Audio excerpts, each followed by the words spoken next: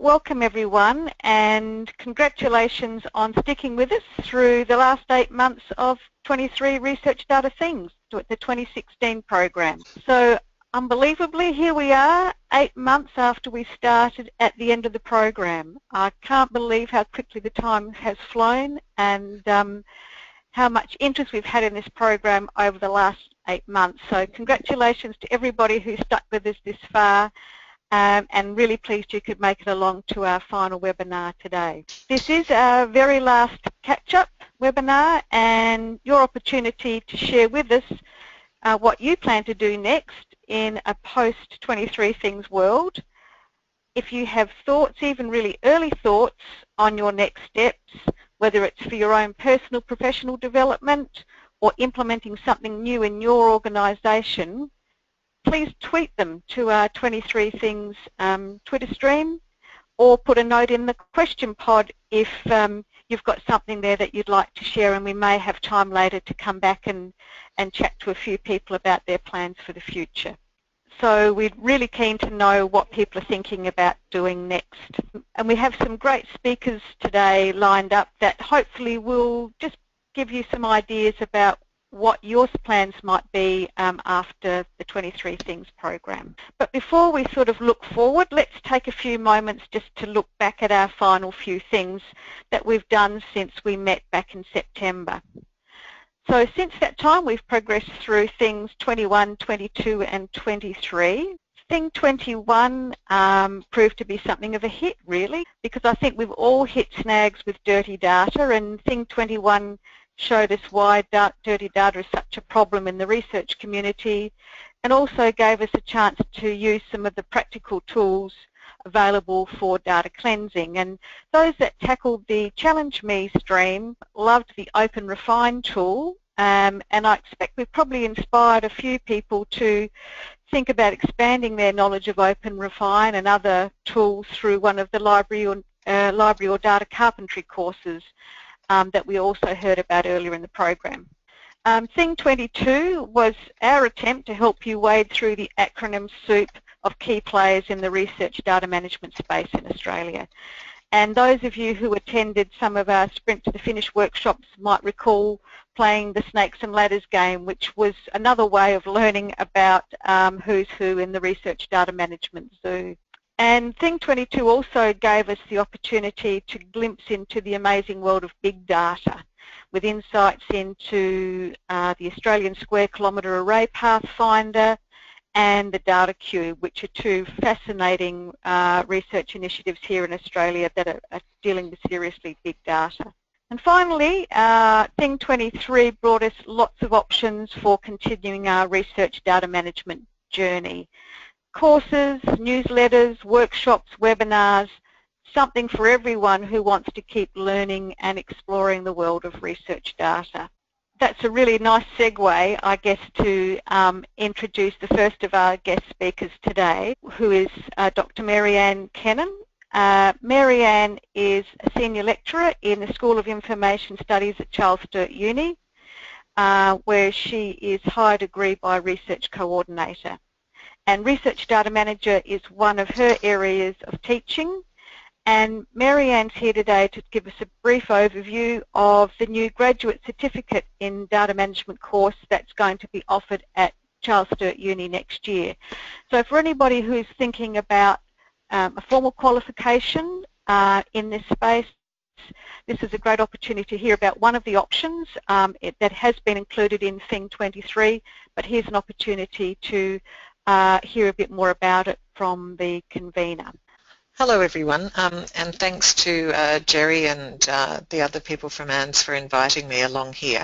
I just was going to talk a little bit about our new graduate certificate which we're offering next year. Last year I went and interviewed quite a few people who were actually working or employing people in data management types of roles, and they talked about the importance of having a qualification available to people, and they were talking about the kinds of roles that you can see in the slides on the screen. So it takes a bit of time to get a course up through a university. So the first we were able to do is at a graduate certificate level. And so we are offering the subjects that you can now see on the screen. These were also in the 22 things. I can a few questions about them if people have any, but so the first subject is an introduction. It'll cover some of what you've covered in the 22 things, but hopefully at a slightly deeper level. And then we're going to talk about, we've got another subject on data curation, and both of those subjects will be offered in first semester. And then we have an introduction to tools and analytics and a couple of electives at the moment which are offered in second semester.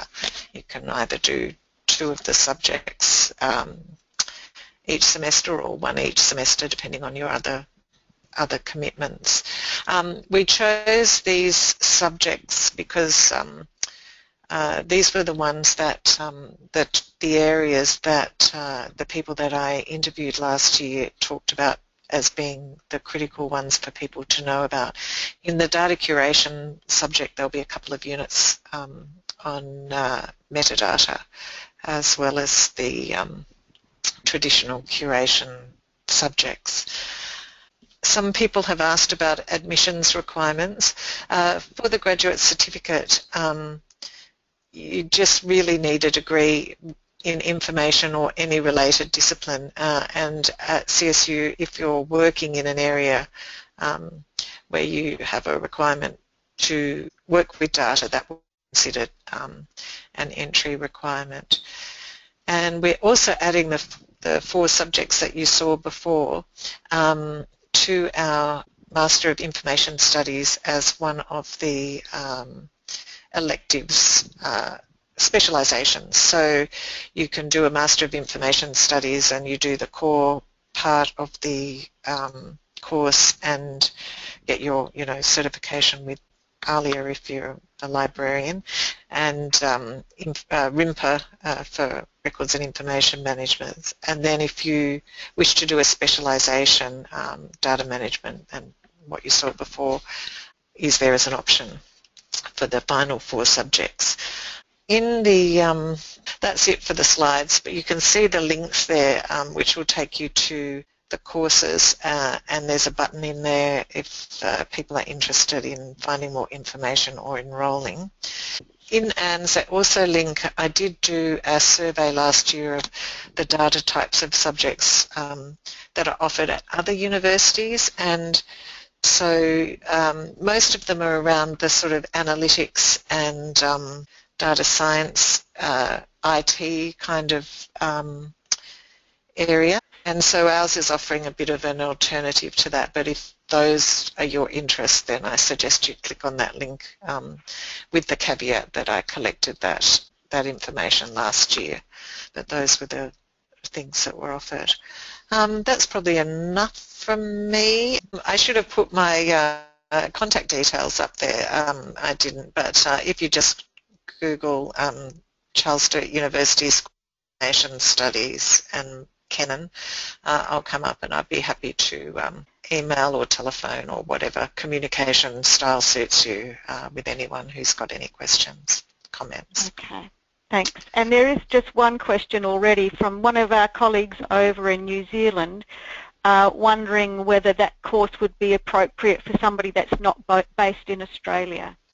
That's a really good question, and we have tried to, well, because some of the work is around, governance and rules and, regulations and so on, it is at the moment a bit focused on Australia, but we have tried to make it international. We're getting a couple of people who are internationally based to take a look at it as we develop the subject.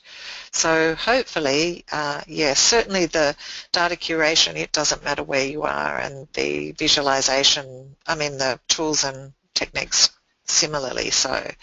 But the first one, we're working on getting some international stuff in the sort of governance and so on areas as well. Excellent. And somebody has asked, Julie Gardner has asked, if you already have a graduate diploma, can you still do this graduate certificate? If you have a graduate diploma, is that sorry, you broke up a bit. Well, if your graduate diploma is in information studies or a related discipline, you could do the data management as a specialisation and convert that graduate diploma to a master's, or you could do the graduate certificate, yeah. There's no limit on the number of graduate certificates that you have, and we give pretty good credit for people who've already got graduate diplomas to segue into the master's. So it sounds like there's a fair bit of flexibility there for people who are interested in pursuing this option. You know, for people who are keen for a career in this space, this is certainly worth considering. So thank you, Marianne. That's all the questions we seem to have for now. So we'll move on, but if we've got time, we can come back to more questions later. As I mentioned before, I know Marianne's very happy to take questions offline as well. So thank you, Marianne. Thanks, Jerry. So next up today we have Aubrey Kirkpatrick. Now Aubrey is a subject librarian at Victoria University of Wellington over in New Zealand, where we've had a really strong group participating in 23 Things, generally from New Zealand, but in particular from Victoria University. And they've already been thinking about some of their plans for what they're going to do in their workplace post 23 Things, and Aubrey kindly has agreed to share that with us. So Aubrey, would you like to tell us what your plans are? Yeah. Thank you for that nice introduction. Unfortunately, Katie Wilson, who's been the head of the Victoria University of Wellington 23 Things group, is away. She's actually in Australia most of this week, so I'm filling in for her, but I'm kind of the second hand with this because one of the hats I wear outside of subject librarian is research support as well. So Katie and I have been really heavily involved in running it here. And we were really lucky. We had a strong core group of library staff from all the different areas in the library that came to the regular meetings and followed along at their own time. And our last group meeting was just a few weeks ago, and we had a big celebration. We actually have some pictures of a beautiful cake we got made for us, as well as wearing our stickers very proudly. But a big topic for the final meeting was what are we going to do in the future, and we were very lucky to have the university librarian come for the last session, and she kind of threw a challenge at us as well.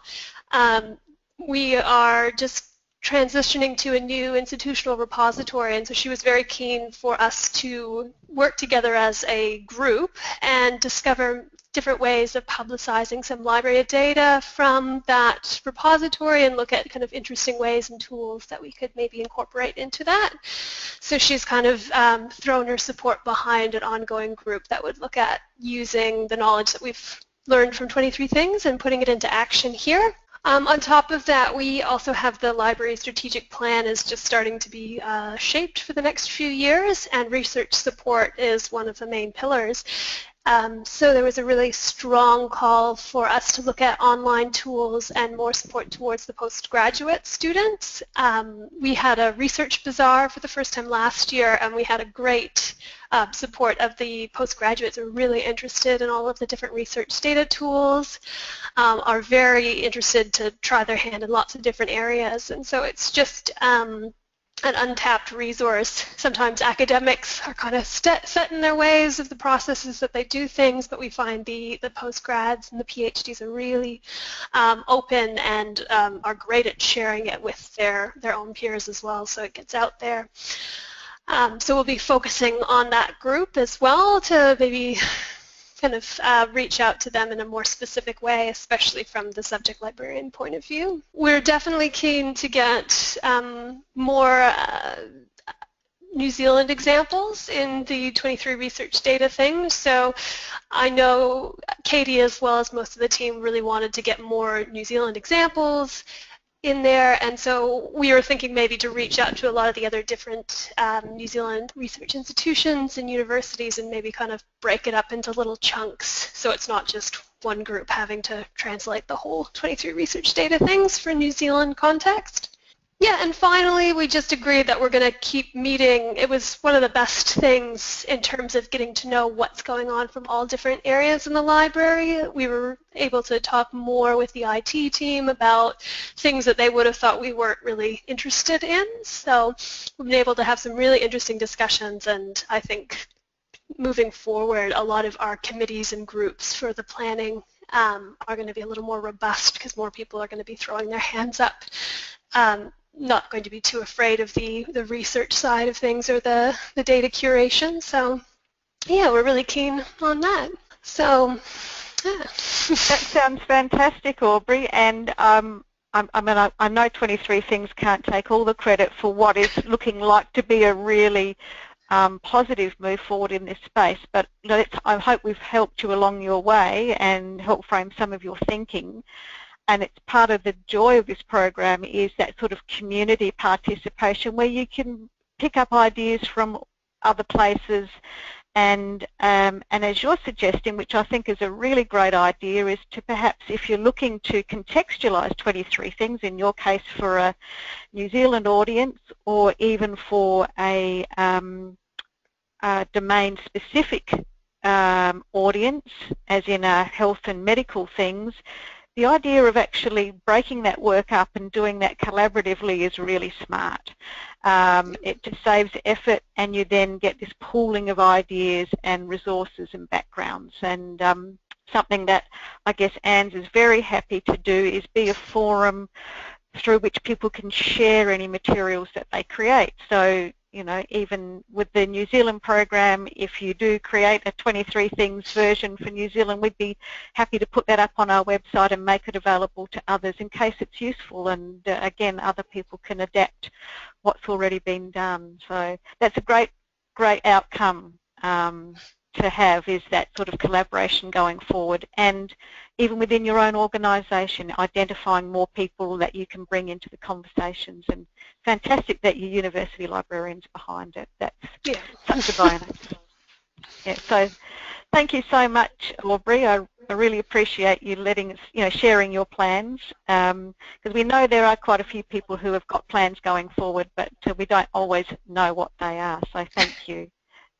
And now our good friend Julie Toohey from Griffith University has indicated that she's got something that she'd be happy to share about what she's planning to do next. Julie, are you available to share with us now your plans post 23 Things?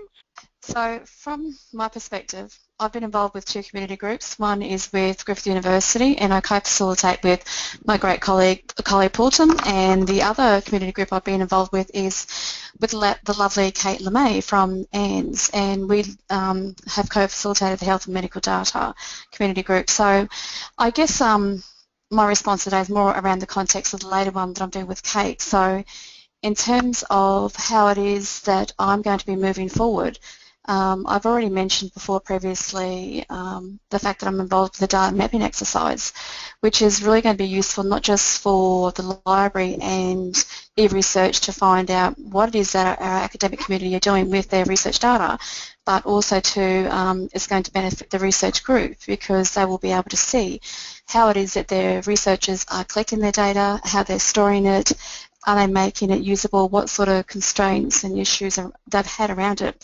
Because as you know, health data, it comes along with other issues or constraints around privacy and consent. So the data mapping exercise is, we initially did a pilot of 5 people, and we've had some findings from that pilot, and so now we're going to, it's been endorsed by the executive group, so they're going to look at rolling it out to the wider group, and that's the health group.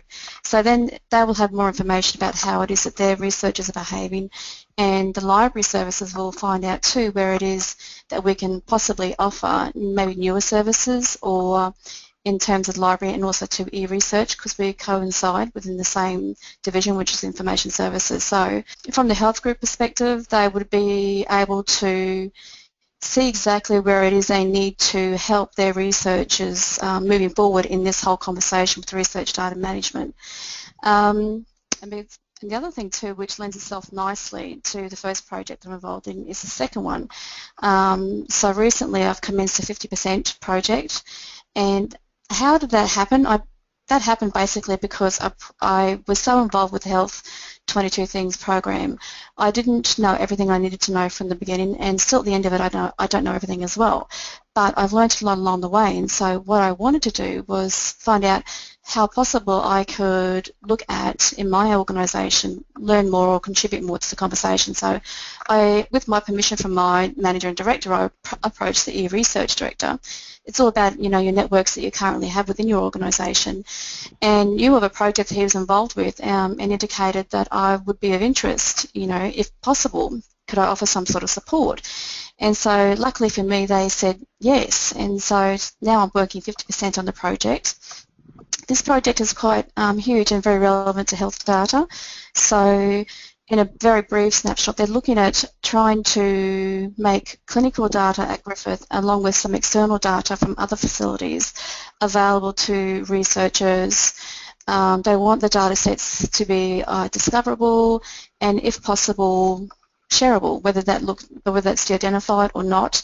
There are all these sorts of questions that are yet to be resolved. This is a project that's actually a 3-year program of work, so it's going to take a lot of time. And again, of course, it is health data, so there's going to be consents and privacy issues, and there's going to be heavily governance and structures and put in place. So it is a slow-moving beast, but I'm very happy to be involved. Do I have all the answers on what it is that I need to do, or do I have all the skills that I required right from the beginning? Well, no, I don't. But like most librarians, I'm very good at asking questions, and I've developed some great networks too across the 23 Things program, so that's going to enable me to have more confidence in picking up the phone and talking to people and say, look, I need to do this. So to give you an idea, I'm going to be looking at identifying some of the medical schemas that we might be able to use, and also to looking around the data assurance and the data management side of the project as well. So again, naming conventions and security classifications, a whole heap of stuff that I still don't know a lot about yet, but that is my next step forward, and I wouldn't have done that. I wouldn't have been involved with either of those projects had it not been for ANZS. So thank you, ANZS, and thank you, Jerry, and thank you, Kate. You've been a fantastic facilitator. I've learnt a lot.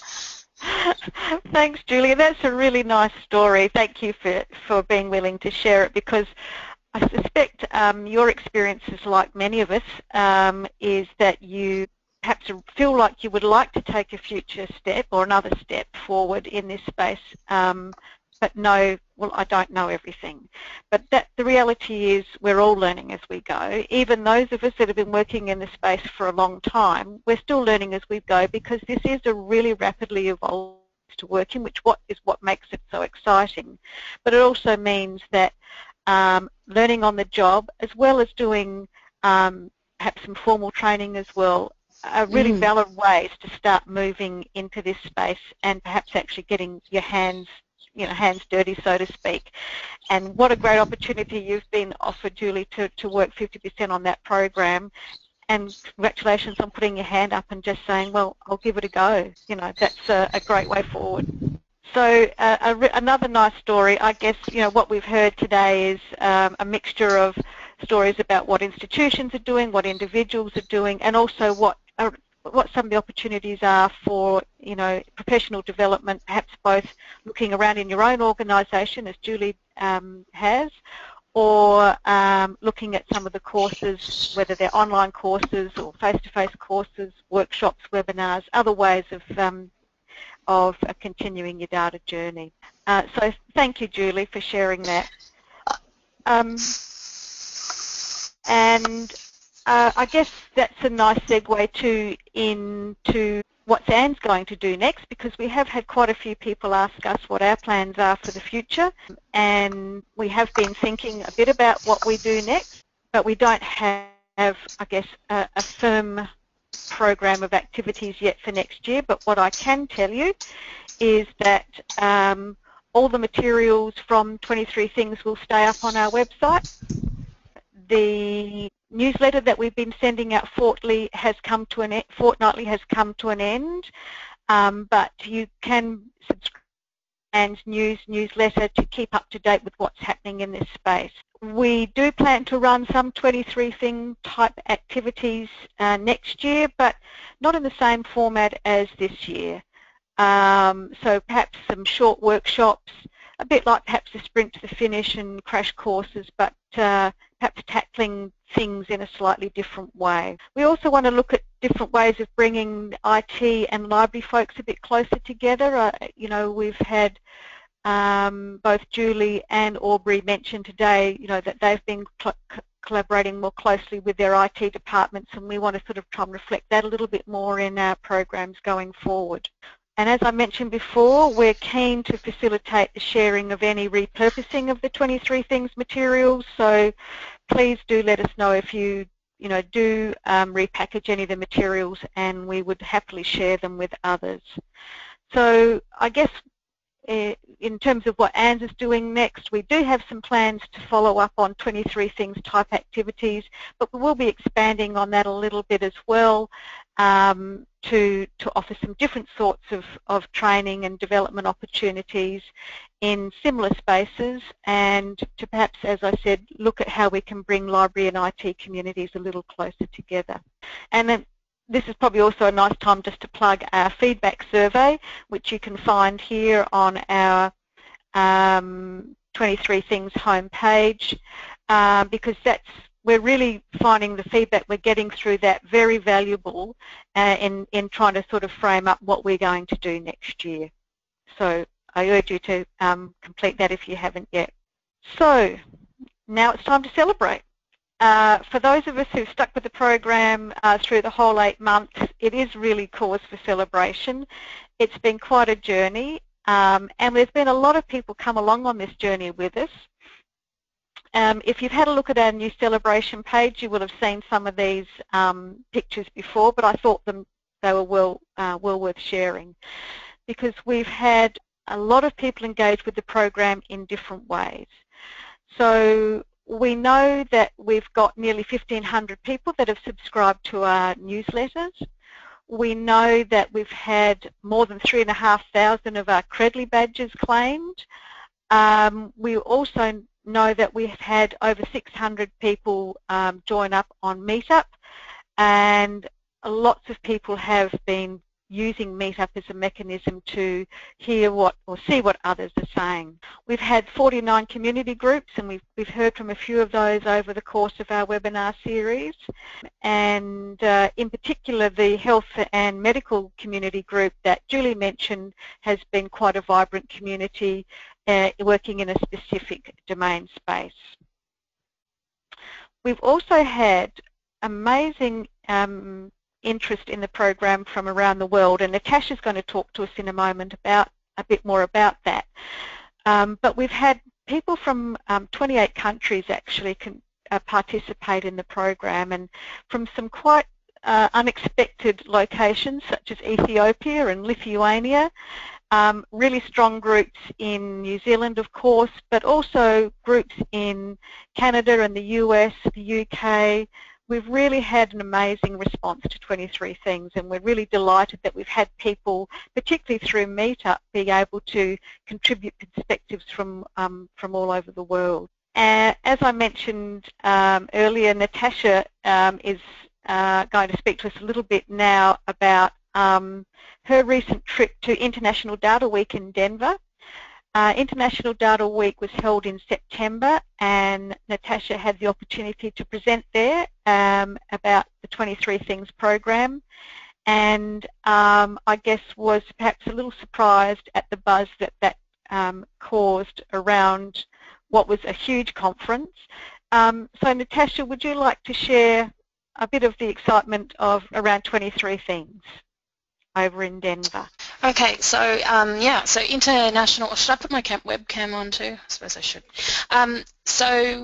So like Jerry said, I went to International Data Week in Colorado, and most of that was held in Denver, but some of it was in Boulder because it just became a really huge week of activities covering SciDataCon, an International Data Forum, and the Research Data Alliance plenary. Yeah, so 838 people from 41 countries attended the whole of International Data Week, and Michael Witt from Purdue University and I presented 3 times a double act where he talked about the 23 things libraries for research data which the Research Data Alliance has put out, and I talked about the 23 research data things program that ANZ has been running in Australia.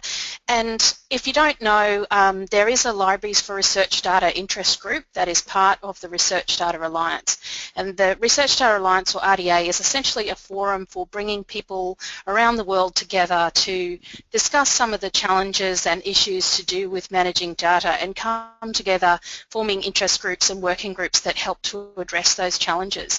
And one of those is, of course, Libraries for Research Data, because you will know, having done the program, that managing research data is a perfect fit for librarians because we're very good at managing information, we're good at working with researchers and so forth, but it can be a real challenge to know how to support them in this and to get enough information about it to feel confident to support research data management at your institution. So the Research Data Alliance interest group for libraries put out this 23 things libraries for research data, and it's basically a one-page program. They really literally have 23 things. So it's very similar to our program because actually our program was sort of built with that idea in mind in the first place. So that program that they put out, that one-pager of tools and tricks and different sort of interest areas to look at, has now been translated into 11 languages. And when somebody translates that, they translate it, say if you're translating it into Spanish, you say, oh, I'm in Spain, I don't want a UK example, I want a Spanish example. So they change it just in the way that we just heard from Aubrey, maybe that our ANZ Data 23 things might be adapted for the New Zealand context as well. So after Michael, I talked about what was happening with the ANZ Data 23 things, and he described it that ANZ took the Research Data Alliance 23 things and strapped it to the back of a rocket. And basically everyone was really impressed at the way that our community has come behind the 23 things in putting those things together, and just in the number of people who have participated and been excited by this. And the sort of statistics that we've seen are quite sort of mind-blowing around the number of community groups and just the number of cakes that you people have baked and the number of tweets and everything like that, and really inspiring for other people around the world to say, well, this thing has really got legs and we could actually use that in our country. So this is a little shot of the Research Data Libraries for Interest Group at Libraries for Research Data Interest Group at Research Data Alliance Plenary. And yeah, a lot of people came up afterwards to talk to me about how it worked in Australia and how they might take that material and adapt it. So very exciting for Australia to actually be at the forefront of some of these discussions. So that's it from me, Jerry. Okay, thanks, Natasha. That was short, sharp and shiny. But I guess what we often don't recognise in Australia is that we're quite advanced in this space compared to many other countries, and I think when people, Natasha's just recently had that opportunity to go overseas and I guess be aware of how much people are actually watching what we do here in Australia and are interested in what we're doing here. And so we anticipate that perhaps we'll see a 23 things style program pop up elsewhere overseas, and we'd be delighted to think that may eventuate. So thank you, Natasha, for that. We just thought it would be interesting, a nice kind of way to wrap up the sort of celebration aspect by looking at what's happening in the international community. And actually, before you disappear too far, Natasha, this is probably a great opportunity to just have a look to see what's happening on our Twitter stream, whether we've got anybody that's talking there about what their plans are for the future, or most likely pictures of cake. I wouldn't be surprised. What's happening? Actually, there's not a lot happening today. Cake was mentioned as a cake is clearly a critical aspect of 23 research data things. That was from Stephanie Morton, and I have to agree with that, judging from the number of cake photos on Twitter. Other than that, yeah, there's just a couple of people are following along, but there's really nothing. It's just getting to the celebration stage now. I think people are happy to be at the end. Yes, well, I have to agree. It is great to be at the end. Feeling a sense of achievement. Yeah, absolutely, and people should feel a great sense of achievement because it is a lot, it's a big commitment. 23 things is a lot of things, and what we've learned too is some people were doing all streams of each thing, so they actually did like 69 things. So, well done to anybody that stayed with the program and completed not just all things, but even just some things, because it is a commitment for sure. Has asked a question about our discussion board. We will keep the discussion boards up for a little bit longer, but we won't necessarily keep them up forever because they do kind of reflect, I guess, the current 2016 program. But we will archive that content and make sure that we pull out any of the resources that have been referred to, because some people did share some really valuable resources, so we will make sure that we, I guess, exploit that content if you like, but we will be looking at pulling that down probably early in the new year. If you have any particular thoughts on that, let us know, but we did sort of figure that once we stop running the program it would probably slowly get a little bit quieter, and that people do have the opportunity through the ANZ Data Twitter handle to keep talking and sharing what they're doing. We also have Data Librarians Google group, which is another way of sharing resources and ideas and putting questions out to the community as well. And I'll put details of those things in the final email that I'll send out once the recording of this webinar is available. I'll just sort of send out a summary with some of the resources that might be of interest to people going forward. So as we do come to the end of the program, just a reminder too that you should think about claiming the last of your Credly badges if you've been claiming the badges, and also your ALIA PD points, because the 23 Things program has qualified for ALIA PD points. And to also think about whether you should be including what you've achieved through 23 Things in any of your professional development records. And one, I guess, option that we've suggested to people is to use the opportunity of reflecting on the 23 Things program through our short survey to actually, I guess, reuse those same reflections for any professional development assessments that you may have where you want to actually include the 23 Things program as part of that assessment.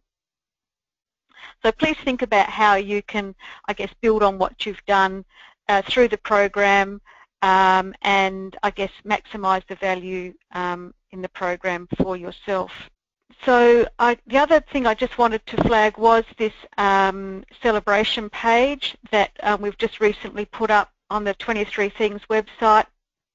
It really just has a few nice pictures that have come through, particularly on our Twitter handle, just some of the snippets about what people have been saying on Twitter, on Meetup, on blog posts. We have a fantastic short video that Katia Henry from the State Library of Queensland put together, where some of the participants up there have reflected on their journey through the 23 Things program. And we've also dropped into this page the Thing 23 activities, because I guess that's where we are hoping you'll go to from here, is thinking about what you're going to do next. So we've included that here, and we've also got a space there where any presentations or papers that people are giving or writing about the program, we can share them here as well, and we've got a few up there for starters to get that seated. So if you are talking, writing, presenting on 23 Things, we'd love to share those things with other people here too. So as we come to the end of the program, fitting that we thank, I guess, quite a few people, and they are all named here on our celebration page, but it's a lot of people have actually made sure that this program has got up and running and continued and been well supported. We started off November, December last year with a call out to the community for suggestions for what we should include in the things, and all of these people in this list came back to us and suggested more than 70 things that we could include, which we then massaged down into the 23 things. So a big thank you to all the people who actually got us started and helped us identify what it is that the community wants and needs to learn about research data management. We also had people that were standing by ready to take the hard questions as we went through things, because here at ANZ and certainly the organising group for 23 Things, we're not experts on everything to do with research data. So we were definitely relying on having some expert advisors on hand to help with some of the trickier things. People like Baden Appleyard from Ausgol, who was on hand, and some of you will have seen, contributed back to questions on data licensing, for instance. So a number of people there that made themselves available to be our expert advisors. We also, of course, had lots of people speak at our webinars, and we really appreciate people taking the time to share their stories and to, I guess, share with the community what they're doing and what they've learned. So thank you to all our webinar speakers. And of course, our community group leaders. We had nearly 50 community groups. Some of them were sort of co-run by, a couple of people, and they were such an important part of the program in providing us with feedback on how the program was going as we went through, but also for really making that community building aspect of the program work. So a big thanks to them as well. We also need to thank Call and Alia, who have supported the program along the way, and I guess made it clear that this area is an area that they see as one that is very valuable and viable for the library profession going forward. And most importantly, of course, we need to thank you, all of the folks that have come along on the journey with us and stayed with us and contributed to the discussions and things like our sprints to the finish and crash courses. It's all been good fun, but it's also been a great way to learn as part of a group and to virtually, I guess, be able to support each other through the program. So thank you very much for that as well. I think there's a lot of thank yous happening on Twitter at the moment, and a lot of congratulations. A lot of thanks to ANZ and congratulations. Yeah. Okay, well that's lovely. Well, thank you all, and as I said, thank you all for being part of the program. It's been quite a ride, but it's been great fun, and we've learned a lot doing it with you. And we look forward to having you be part of what next year brings with ANZ. Please keep an eye on ANZ News to see what's coming up next, and stay in touch with how things are going in your post-23 Things worlds.